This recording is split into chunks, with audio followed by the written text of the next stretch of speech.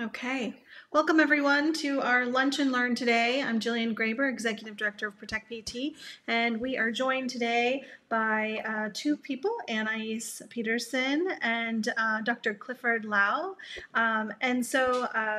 Just to kind of give you an idea, Anaïs is a petrochemical organizer, campaigner for Earthworks, and Anaïs has been working with communities in the upper Ohio Valley to delay and defeat petrochemical and fossil fuel infrastructure.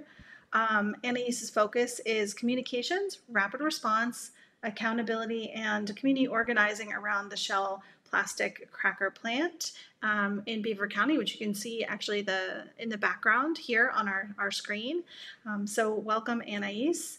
And we also have Dr. Clifford Lau. He has a Ph.D. from Ohio State University in synthetic organic chemistry and is an industrial chemist for the last 35 years, working for Polaroid and Bayer Material Sciences.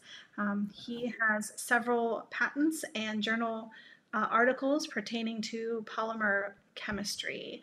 And so since then, he's taught chemistry and environmental science as an adjunct professor at several local universities.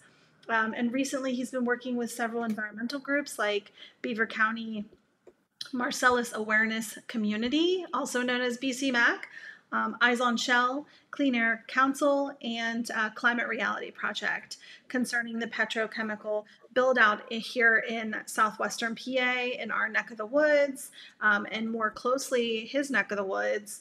And so he's a concerned citizen, really looking at the fate of our Earth. So welcome everyone to our Lunch and Learn. We're going to really dive into what's been happening around the air vents, around the Beaver Cracker Plant, and really understanding the impacts on the community that live in the front lines there, and what Anaïs and Clifford have been doing around that. So I'm going to hand it over to Anaïs to really talk a little bit about, the history of the plant and, how we can tie fracking to plastic making. So thank you guys for being here today. Thanks, Jillian. It's always good to be here. So I'm just going to give kind of a quick background. I know the Shell plant is becoming more notorious every day for what it's got going on, but there's still a lot of questions of, does it actually make crackers? How does this relate to everything that's going on that Protect PT does, things like that. So what you see behind us is a wide view picture of the Shell plant. It's in Beaver County, right on the Ohio River. If you've ever driven up the 376, it kind of just appears out of nowhere, and really gives you a better idea of this scope of this facility. It is massive, and especially if you go up at night, it does look like its own like little city up there. So if you can go to the next slide. When we talk about the Shell plant, it is just one part of a larger build out and fossil fuel economy in our region. So what's ends in making plastic noodles actually starts at the well pad, starts with fracking. So what the Shell facility does is it takes ethane that comes from fracking, which is then transported via pipeline across parts of Pennsylvania, West Virginia, and Ohio, and then to the plant where it is cracked, as Dr. Lau can explain the actual scientific process, into little plastic pellets or nurdles. Then from there, those nurdles are used as the building blocks of all this plastic junk we see around us. So when we talk about this Shell facility and the problems associated with it, we know that the plant itself is putting out a lot of air pollution, putting out water pollution, causing stress to the communities and environment around it.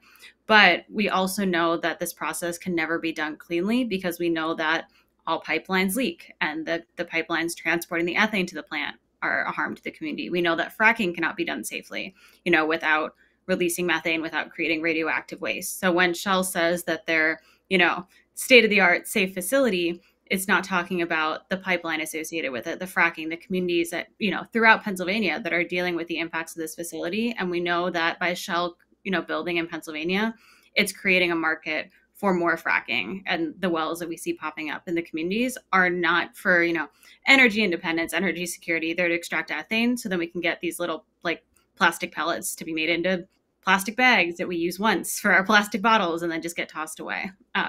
So it really is, a much larger build out than just like the one facility or the one well pad you see near your house or driving by.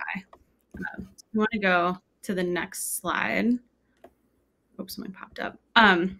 So the other thing with this facility, it's actually been a really long time in the making. It is just starting to get a lot more news, and now that it's fully built, it's like, oh my God, where did this come from? But this has been over 10 years in the making. In 2012, Shell received a $1.65 billion tax break, which is the largest subsidy our state has ever given to a single company. And this was actually kind of a fight between Pennsylvania, West Virginia, and Ohio to see what state would have the honor of hosting this facility. And Pennsylvania was able to put a lot more money up, and that's why we are now stuck with this polluting facility in our communities. So the tax break was awarded under the Corbett administration in 2012, and in 2015 we saw Shell beginning pre-construction on the site. So the site that Shell is built on is actually the site of a former zinc smelter. So there was a lot of remediation that had to be done there. And again, as you can see in the picture in the background, it is right on the Ohio River. So in 2017, Shell received the final permit needed, approved by Potter Township. And for folks who aren't familiar with Beaver County, Potter Township is about a 500-person township. There are 3 supervisors. This was a multi-million-dollar corporation coming in, talking a big game about, all the jobs it would bring, all the economic benefits. And these 3 people, this 500-person township, made a decision that is now impacting not just Beaver County as a whole, but this region and really our global climate. So without a permit approval given in 2017, Shell was then in construction. Construction for them was delayed given the pandemic. They had some setbacks.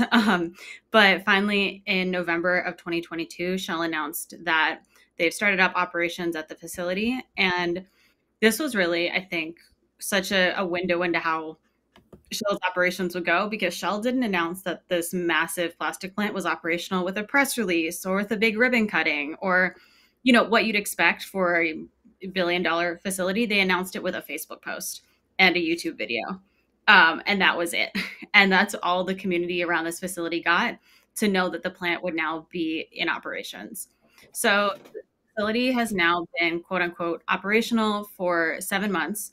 And in that time, it's had over at least 16 malfunctions, received 11 notices of violation, and most recently was given its first fine by the Pennsylvania DEP, which was about $4 million as a penalty for the violations that has incurred. And then Shell is also paying $5 million in funds to improve the environment, quality of life, air quality in Beaver County.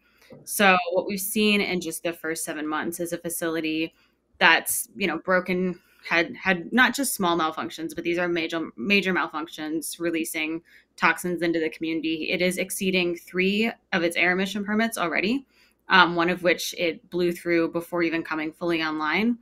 And Shell did shut down for a maintenance shutdown for about 2 months earlier this year. And this was, and what we've seen from the community around it is that it doesn't seem that Shell is even really in full production yet. This is still their kind of commissioning or startup phase, which means that the DEP has assured us that what's going on right now won't be happening during normal operations. But it also means that people are getting polluted and the company isn't really getting held accountable to the full extent of what the DEP can be doing. So just to kind of just to recap, I wanted to make sure I heard you right. So they're still in the startup phase, it sounds like, yet they already have 16 malfunctions and 11 notices of violation. So Anaïs, do you have any idea of what the difference between this and what a normal functioning plant should be emitting, or is that something Cliff's going to get to, or we just don't know?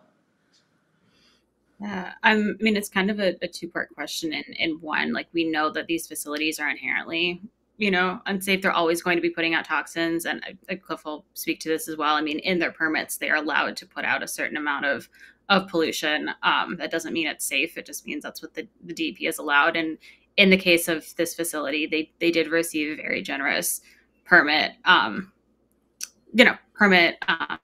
and they've already blown through those. On the other hand, like what we're seeing is right off the bat a facility that is malfunctioning. And Shell had their most recent virtual community meeting was in April of this year. Their one before that was in August of 2022. So there was a large amount of time where they actually weren't communicating with the community at all. But at this virtual community meeting, they basically said, no one at this facility has done this before. Like, we haven't done this kind of thing in the Ohio River Valley. They're learning as they go. And that's such a difference between these facilities in the Gulf Coast, where it's flat. There's not inversions. There's not cold weather. A lot of the malfunctions that happened in December was because it got super cold and their equipment just failed because they weren't prepared to have a facility that operates in 0-degree weather. And I think this is a concern that a lot of people had. Like, when Shell originally came here to build, people asked them, like, have you heard of Denora when people died from the inversions? And they said no. Like, they're just not prepared to deal with the difference of not having, the wind just move the pollution out of the valley immediately. So, like, a yes and no to your question, I think. Yeah. Well, and I think for a region that is so used to having, just a history of extraction and a history of air pollution, I feel like it's really short-sighted for a company to come in here and think that they know what to do and just clearly be proven right off the bat very wrong. So maybe these companies should think about where these things are located and a little bit more about the history. And it sounds like the weather, the topography, just a lot of things that they didn't really think about in their process. I wanted to put in just to let people know, I put the link in the chat. Thank you to Anaïs and Cliff for sharing some really important links for us. In case folks don't know what a nurdle is, Anaïs mentioned that earlier. We have a lunch and learn on that. So I stuck that link in the chat. And then we also have a link on the cautionary tale of petrochemicals from Pennsylvania. So definitely check those out after our lunch and learn today if you want to learn a little bit more. And we're going to go ahead and go, I think, to the next slide. Is that right, Anaïs? Talking about, some of the reports.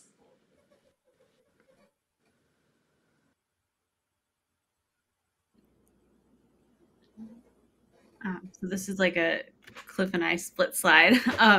So the plant coming online, like I mentioned, all the malfunctions, everything that's been going on, the work that we've been doing with the community is building up a robust watchdog network.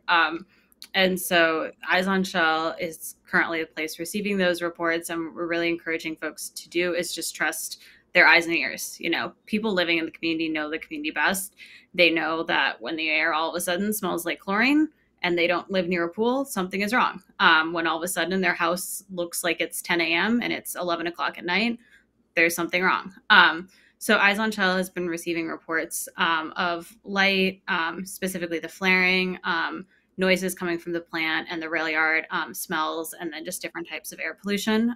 So the picture you see behind us is an instance of emergency flaring that happened at the plant in February. And this happened just 10 days after the derailment in East Palestine. So folks were already super on edge. There'd just been this controlled release impacting people in Beaver County. And then the Shell plant did this. And for an hour, they said nothing about what was going on. So it was actually because of watchdogs sending us pictures and videos that we learned that this emergency flaring was even going on, and we could start to tell people, like, here's what we know, here's maybe what you can do. But that's a really difficult thing. And Dr. Lau will dive into this, is Shell may put out data, but just because they're putting out data doesn't mean it's good data. And there's still so much onus on the community to actually figure out what's going on. So I'll pass it over to Dr. Lau to talk more about the monitoring stuff. Okay, thank you, Anaïs. Want to go to the next slide? Yeah, this slide is showing the Shell plant has, due to agreement with the Environmental Integrity Project and Clean Air Council, to have fence line monitoring. And this fence line monitoring is in two parts. There's the PAMS, which you have here, which stands for passive air monitoring, and then you have CAMS, which is continuous air monitoring.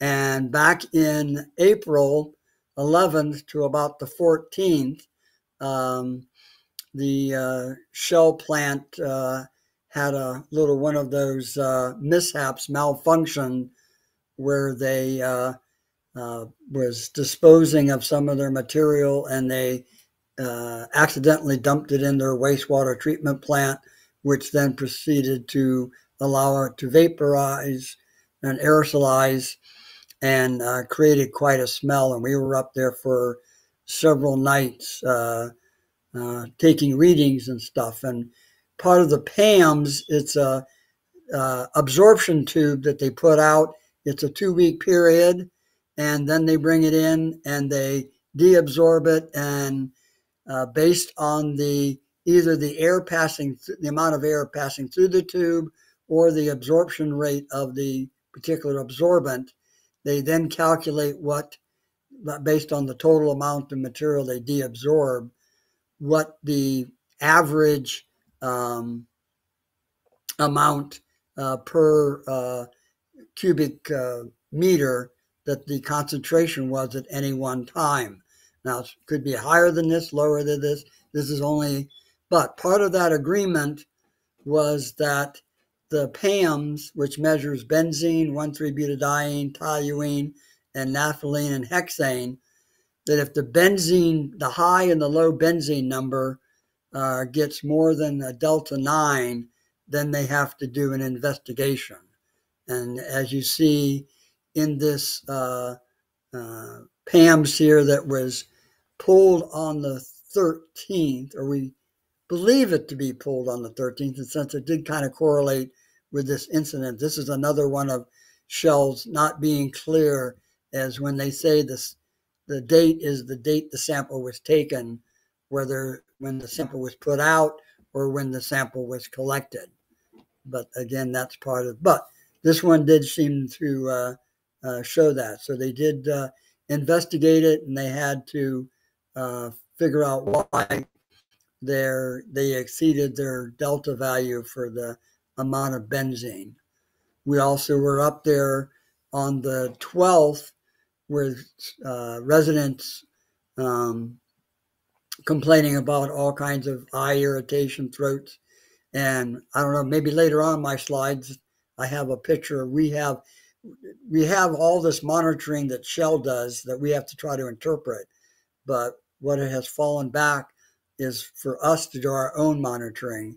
So we have a device that can measure total VOCs, and also access to SUMA canisters, which I think Jillian has had that maybe in one of your talks. And then a poor man's SUMA canister, we use buckets to collect and grab samples. And then also we have some colorimetric gas dispersion tubes that we can specify the material. But we were up there with the PBB 3000 at about 3 o'clock in the morning, and we did measure by the Beaver Library 200 parts per billion of some total VOCs. And I usually stay for the reading because you're measuring such a low amount that you want to get a nice reading, because it's a $1 in $1 billion, so it's really measuring a very small. So I usually stay for 15 to 20 minutes to get what's called this short time exposure level. The instrument actually averages it out once I've been there, and by the time it showed that short stall or steal, my throat was starting to feel irritated. So it was definitely a real effect going on. So next slide.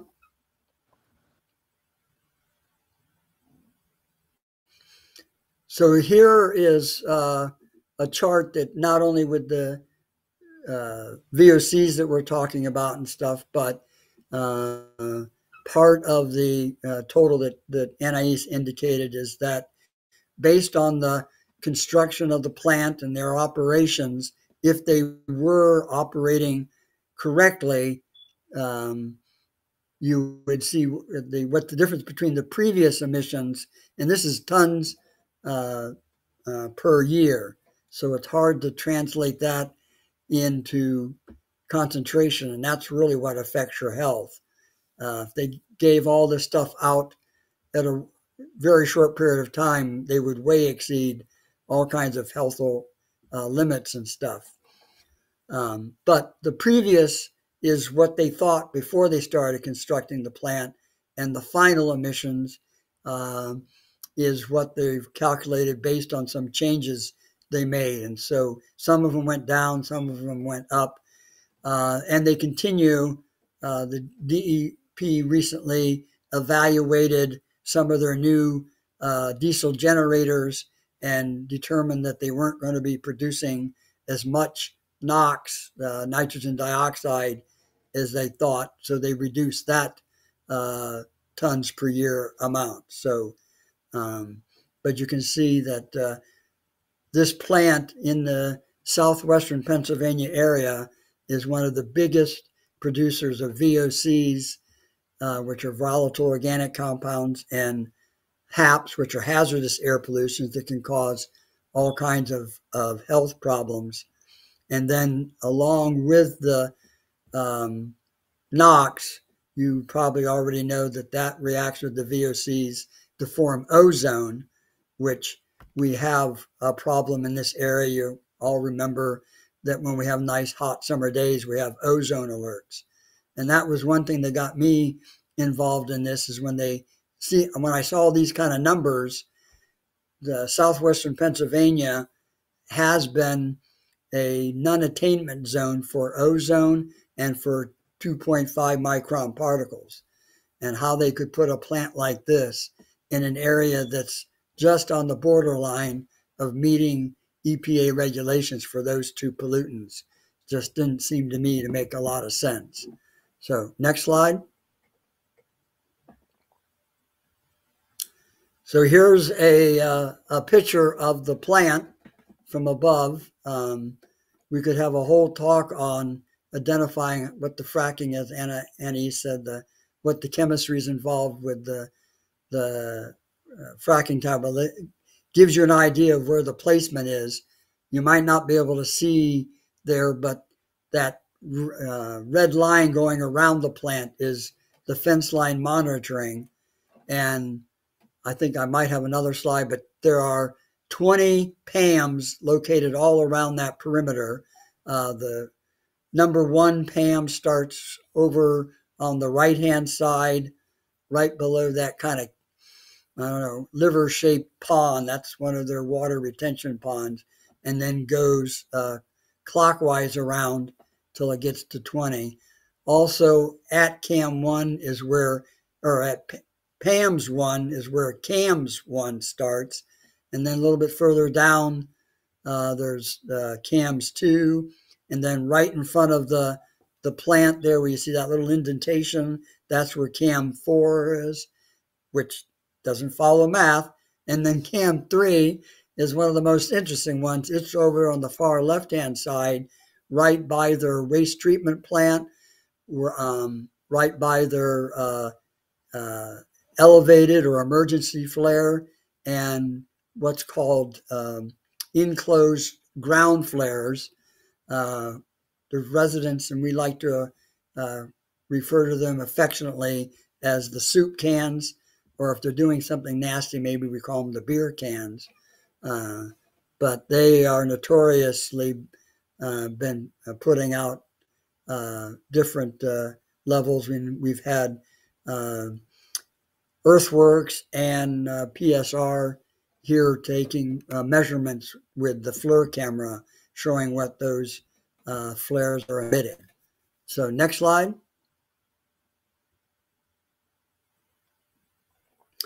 So this is one of the so that was all the monitoring that Shell does, and then we have to try to interpret the data.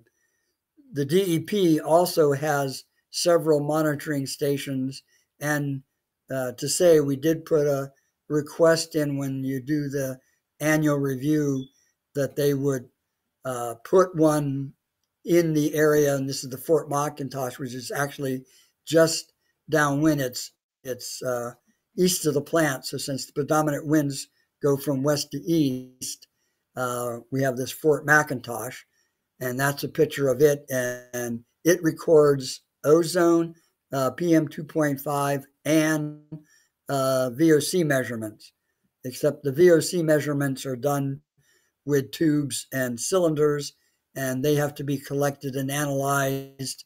And so it's not readily available, and that actually takes some requesting on our part to get that. And we've been just got the VOC data from Fort McIntosh that happened during the April incident, and I haven't had time to go and analyze that to see what they measured there. So next slide.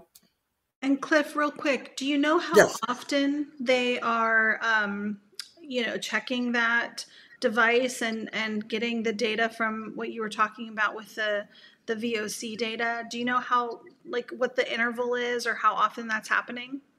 Yeah, they collect their VOC things. I think they collect it every 6 days. Okay, thank you. So they kind of say, well, they've got a lot of data to go through. And then this is not the only one. In fact, we are somewhat lucky there. I have another pitch slide, but we have the new one, the Fort McIntosh, which is right down by the river.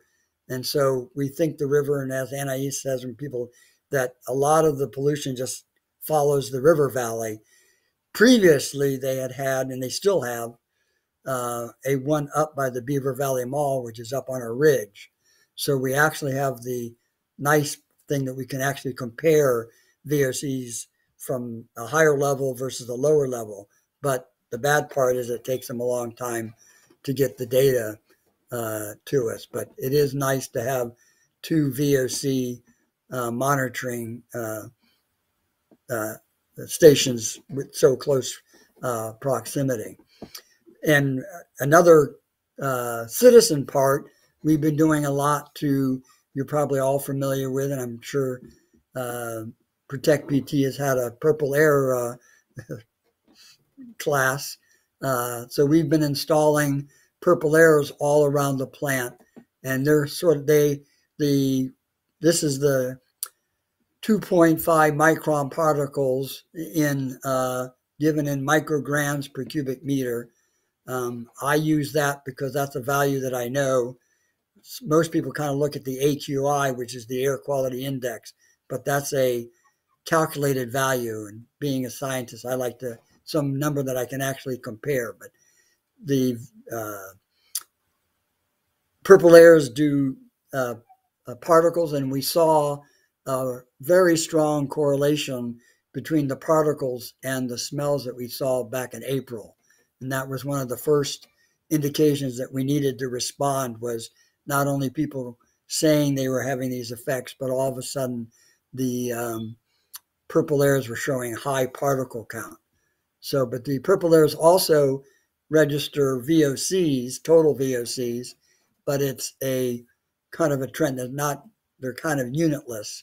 It's more, you look at it, and if it's a high number, it's worse than when it's a low number in most cases. But it also helps out with us having some of our own, and by having multiple ones, you can see sometimes where the flow of air is going. Knowing the weather conditions and the flow of the air and the cloud cover and the barometric pressure and all that is very important. And you really need to consider that and that's why every EPA and DEP monitoring station has fully equipped meteorological data station.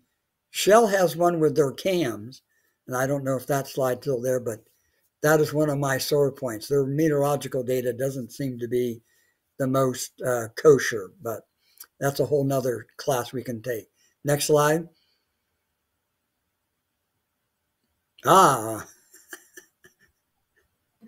So here's an example of our taking our readings, and Anaïs are out there on the overlook there. That is the PBB 3000. Like I say, it works by what we call a photoionization detector. It pumps the air through that little disc you see at the top. That dries the air because water can affect it. It then goes down to a very high intensity UV lamp at 10.6 EVs. You would probably get a pretty good suntan. But that ionizes the organic materials in there. The ionization causes the air to conduct, and the more the air conducts, then it translates that into the amount of VOCs. 10.6 is the most general. Some organic compounds don't ionize at that level. You need a stronger one, but this is a good middle place. So it doesn't detect necessarily all VOCs, but it does detect the ones. It does detect benzene and naphthalene and toluene, and some of the ones that we're interested in. So we think we're getting a pretty good reading of what's out there. You can see the shell plant in the background, and this is actually in a residential area. There's houses right behind us, but also to know, if you stepped over that ridge a little bit, that land there is actually owned by Shell. So Shell has bought up almost all the land around there, and there's still some of the effect with the vegetation that we note up there is low because the original horse head that put out heavy metal pollution, the plants and stuff don't quite grow as well as they do in other places. So sometimes there's an effect on the vegetation. Next slide. So here's a closer look at my handy dandy PBB 3000, but we have it calibrated for isobutylene, so that gives it a correlation factor of 1. So if you know what you're measuring, you can then adjust to get the actual parts per billion that's being monitored by the piece of equipment. Next slide. So this is the other type of monitoring equipment that we've used with a bucket from our friends in Louisiana that started the Louisiana Bucket Brigade. We call this our episodic response team. The purple layers and some of the other monitors are sort of running 24/7, but the meter and the bucket are when we observe an effect. Either people are smelling something or the other monitors. And the nice things about the couple of episodic monitors, they're not fixed. So we can go around the plant, and depending on which way the wind's blowing, we can position our monitor in the best place to get a sample. So that's one thing that makes them have some greater utility than a stationary monitor. You have to have it in the right place in order if you're going to get something. The trouble with it is with the episodic, we've got to respond or know that it's happening and be up there and take the reading. So there's a good and the bad to that, but And Cliff, this is our center. Yes. real quick. So is this something that you'd use in lieu of like having a SUMA canister or something like that out there to collect the VOC data? Yes. This is basically a poor man's version of a SUMA canister. It collects a grab sample. We went with this because they're not as expensive and you don't have to about cleaning them. However, we do have a SUMA canister now, and originally thought that when you rent one, and I think Jillian, you've done that you have a lifetime that you need to use it by. And we figured that Shell would not be doing things so consecutively and that we would rent one and it would go bad before we could get to use it. Yeah. Well, we're now reconsidering that Shell seems to be doing enough. And the other advantage of a SUMA canister that you can't do with a bucket is the bucket can only do a grab sample.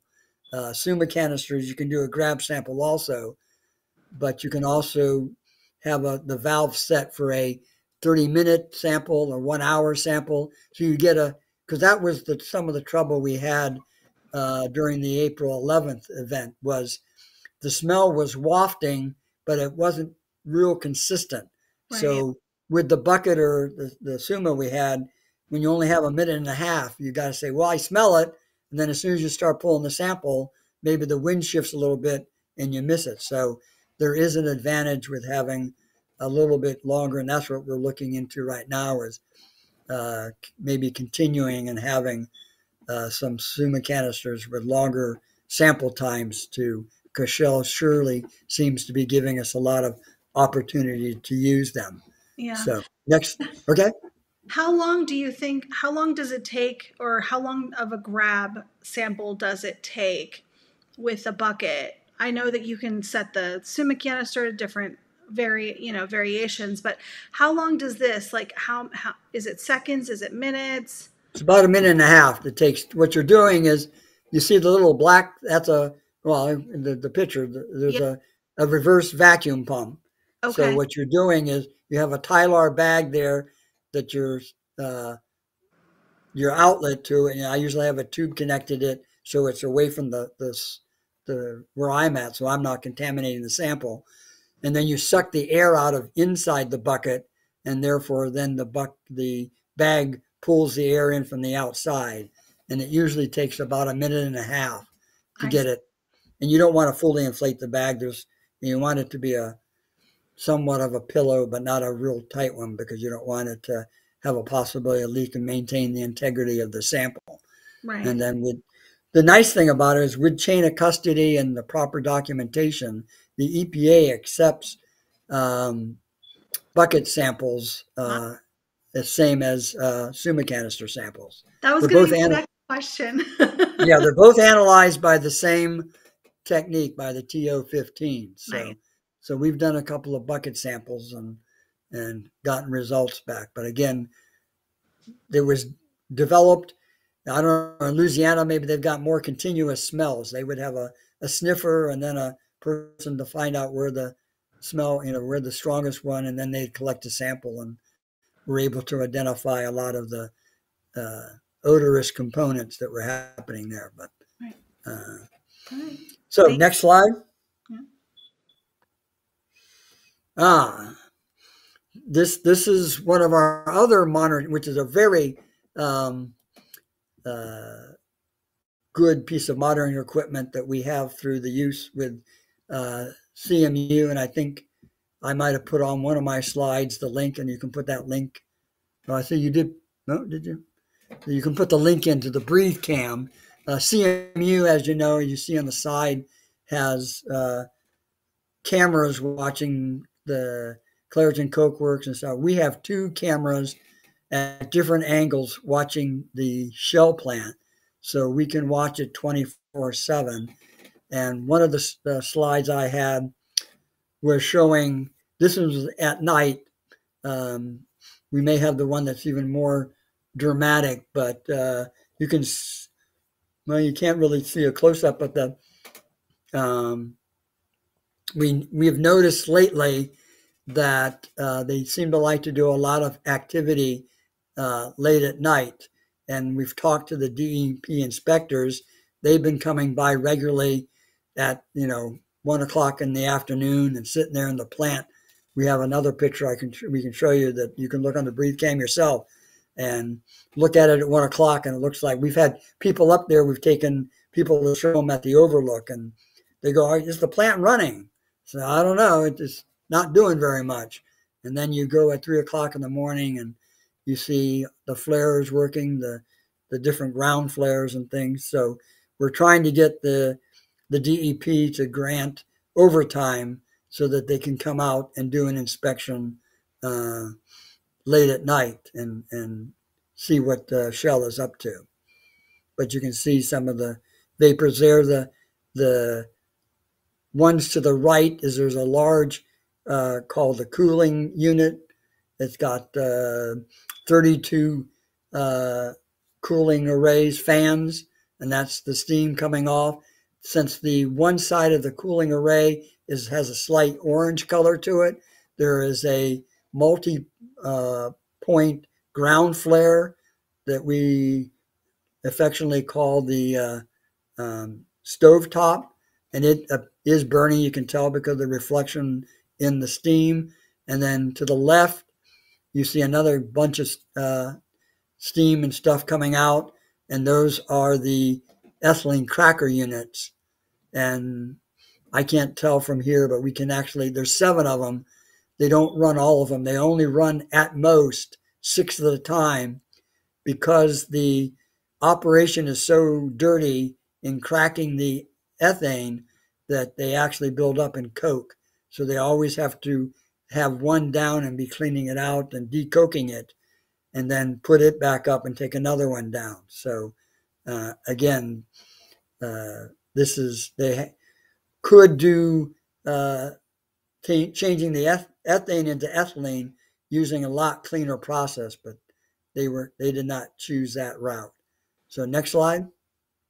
And Cliff, just real quick, why do you think that they didn't choose to do a cleaner process?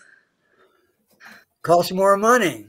Okay, all right. There is the rumor that they were going to build another cracker plant because they feel that single-use plastics and polyethylene's got a great future here, and so they were going to build it in the Netherlands, but the Europeans have a much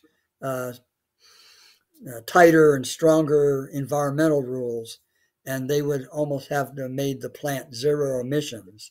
Wow. And instead of doing that, they decided, let's go to Pennsylvania and do it. And I've asked the DEP also why they didn't require them to do some of the new chemistry. And they said, well, it's difficult, but we did get them to use the most modern leak detection and emission and minimization tools.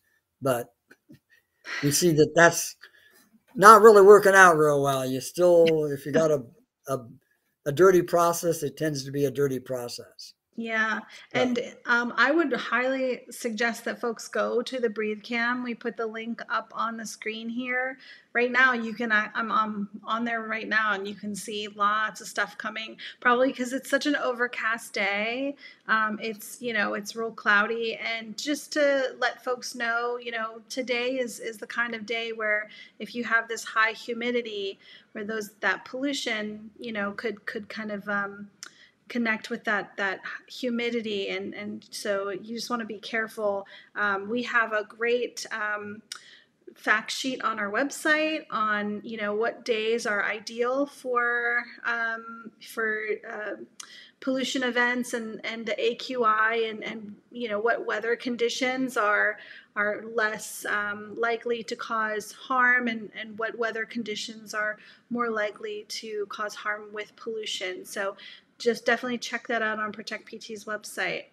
And well, I just want to say that Breathe Cam is great. It's great that we've got 2 of them. We'd like to get one on the other side too, because it's kind of hard. I figured out ways I can watch, but it's good for watching for what Shell's doing, and also it's also good for meteorological conditions. It's really interesting to see how the clouds form and stuff.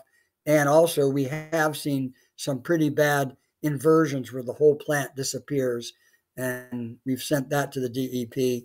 And just recently, it actually works kind of well for astronomical observations. I've actually seen the moon transit across there. So I've told this to the Create Lab at CMU, to Anna, that if there's nothing interesting on TV to watch, tune in and watch the Breathe Cam. So you're going to talk about what we've been doing, Anaïs? Yes. Yeah. Raising a ruckus. Yeah, broadly that. So in addition to the watchdogging work, what we've been really building and what we're excited to do this summer is more of the accountability and organizing work.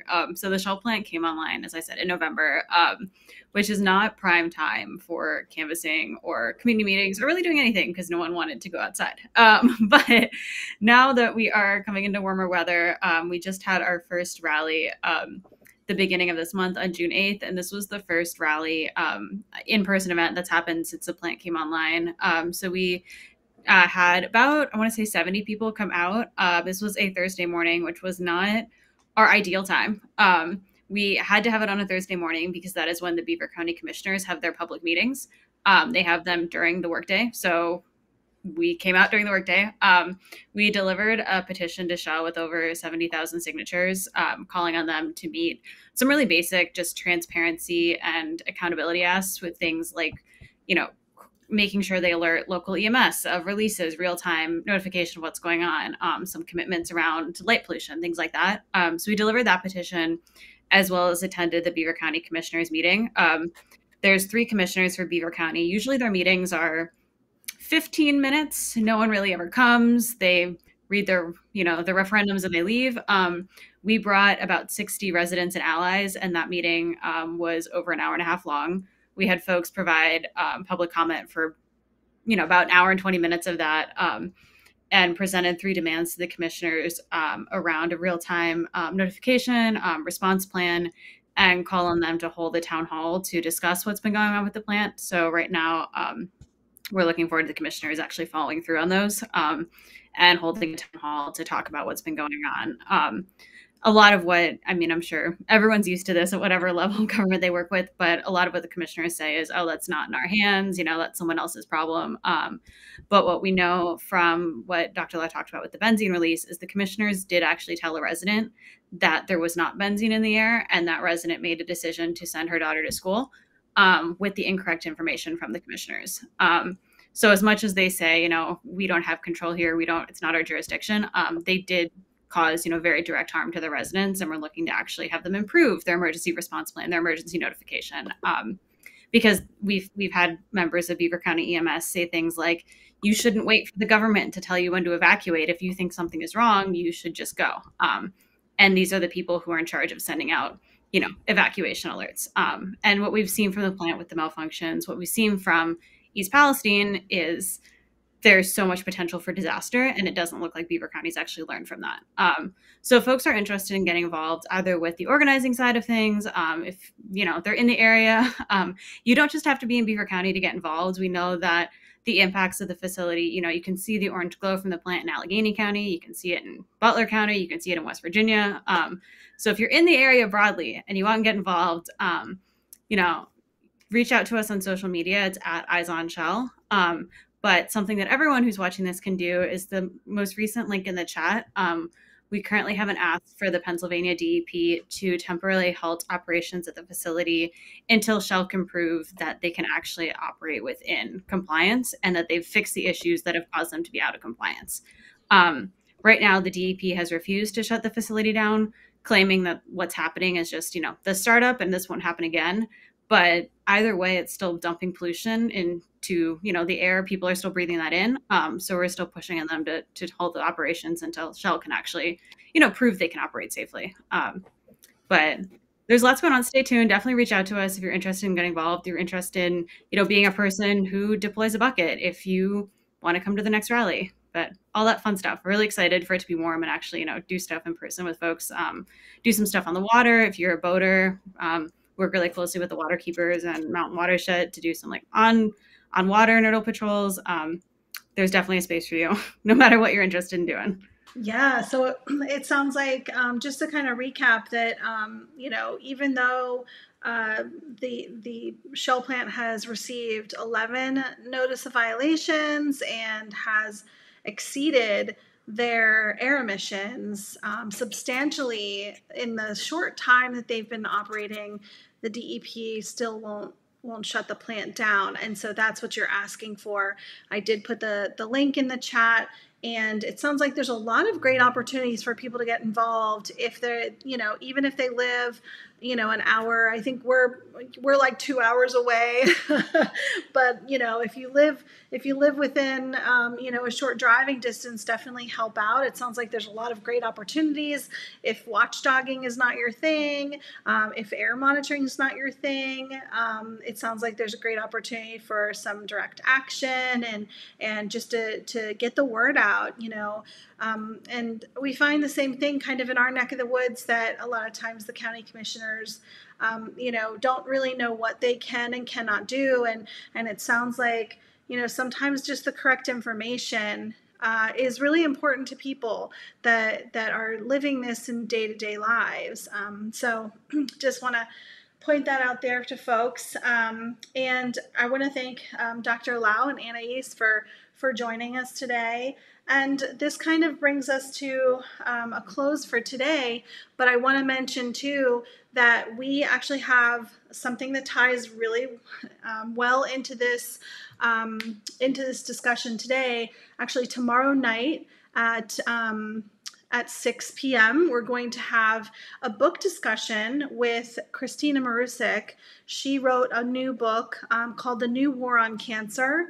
This plant is mentioned in the book, as well as a lot of the historical, air pollution incidents that we talked about here today. And actually, if you go to the Breathe Cam, a lot of the folks, a lot of the communities that are on the Breathe Cam in other places in Pittsburgh are also mentioned in the book. So it's going to be a really great discussion. I put the link to our events page in the chat here. So please join us tomorrow with Christina to discuss really in detail what her book is about, and just a little bit about how folks can take action in their neck of the woods. I've been reading it, and it's really inspired me, and I really encourage everyone to take some time to read the book. So that is again, that's tomorrow night at 6 p.m. and it's online, so you can watch from your home and participate from your home. It's the New War on Cancer book. And so next month we're going to have our lunch and learn, same time, same place. It's going to be Tuesday, July 25th at noon here. We go live on YouTube as well as live on Facebook. And thank you again to Anaïs and Cliff for joining us today and sharing such great information with us. And if you want to get involved, definitely reach out to Anaïs to get involved. There's a lot of great links in the chat for everybody. And thanks everyone for tuning in today. And great work that you guys are doing around the cracker plant to get the community involved and to do all the monitoring you're doing. It's really inspiring, and you guys have done such an amazing job with all the work you're doing. So thank you very much.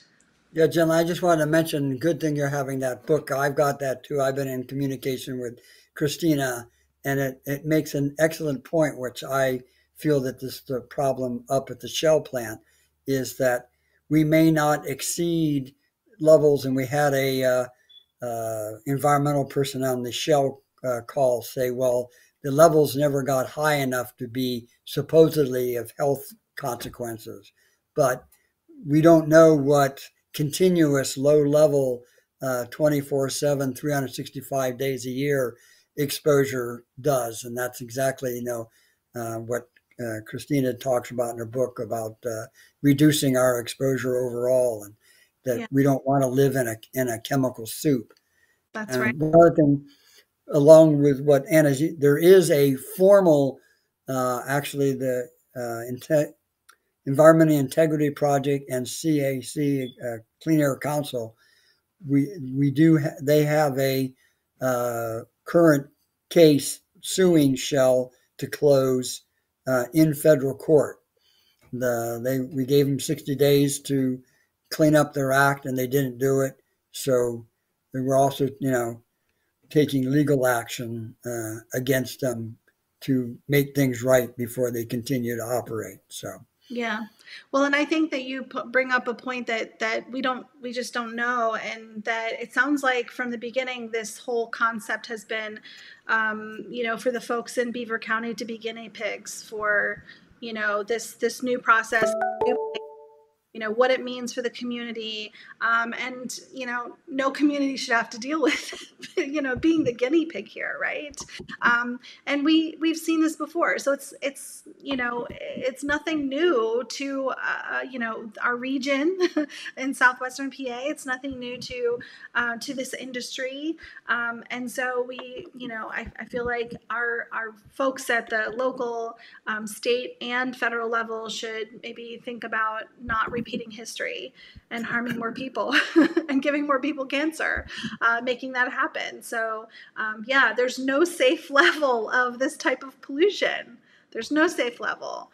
And it would, I think 10, 15, 20 years from now, are we going to be dealing with even more cancer than we're dealing with right now?